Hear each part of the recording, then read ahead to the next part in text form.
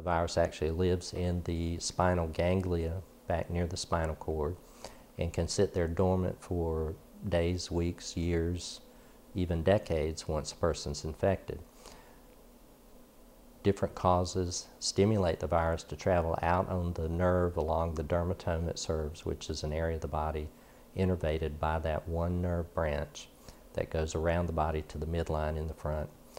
And as this virus is progressing out in the nerve towards the area where it entered the body, that area starts to burn, itch, or have pain.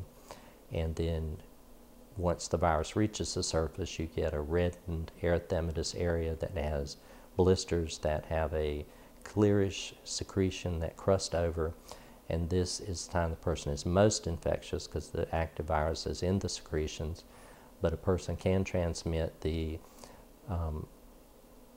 herpes virus even when they don't have active lesions through sexual activity by having contact of that area of the skin with another person's skin areas that may be not intact and would allow the virus to enter their body.